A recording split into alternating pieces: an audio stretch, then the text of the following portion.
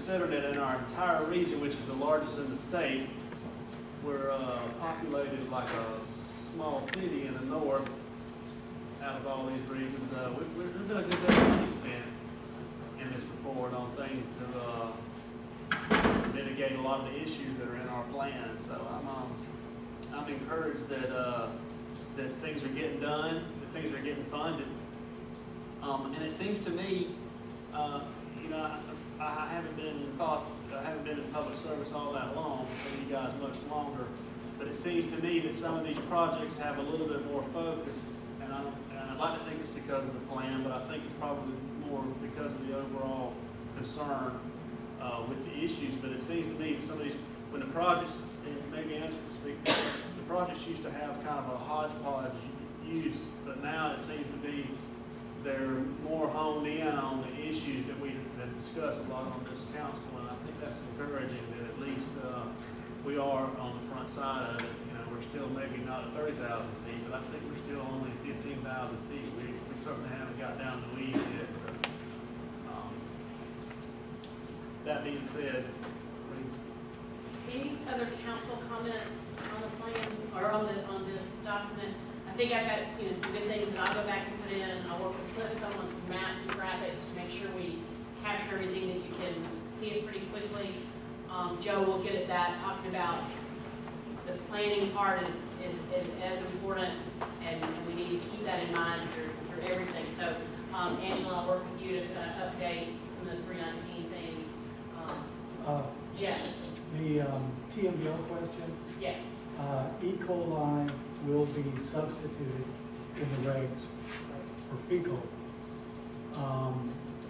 And then you will start to do E. coli sampling of the receiving stream. And fecal and E. coli are considered equivalents.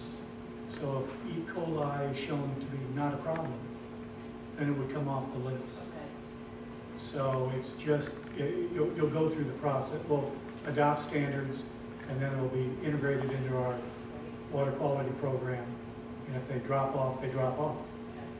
Ammonia will also be adopted. And based on our preliminary look, we can meet the new ammonia standard in stream. that's a generic E. coli, I believe so. So, ammonia has not been included previously. no. For Florida, it's a huge issue with these big dairies. For the Suwannee River District. Yeah.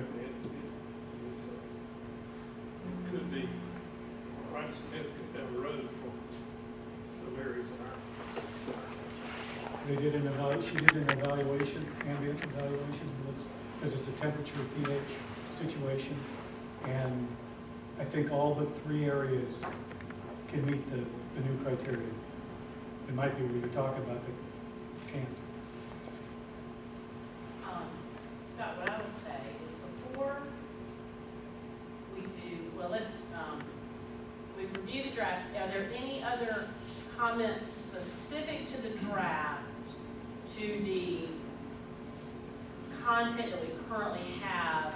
If you've seen something that's either it's incorrect or that we need to make sure we beef up, are there any comments on that from the public? From the public? Yeah, any content specific, not general public comments, but just on the draft itself right now. Jeff, do public comment, Yeah. and then we can invite everybody to have lunch. Yeah, we'll take public comment. There's not many folks here left, but I know, John, you had something you wanted to say, public comment, I believe.